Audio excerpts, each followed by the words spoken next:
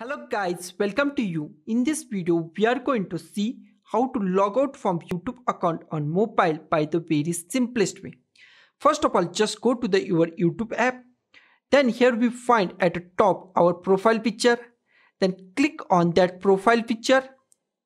Here we find our profile picture and account name on YouTube. Click on that. Here we find our all accounts. Then here we find manage accounts. Just click on the manage account. Here we find account and sync. Here we find Google Sync. Just click on Google Sync. Here we find our all email ID attached to our YouTube. Okay. If you want to remove any account or any email ID, then click on here. Then click on more and remove account. Then this account is removed from the YouTube. Okay. If you want to remove this account, then follow the same process. Click on that.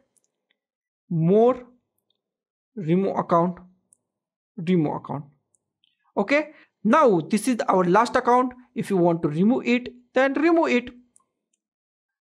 Then remove account, remove account. Now just go to the back to our YouTube.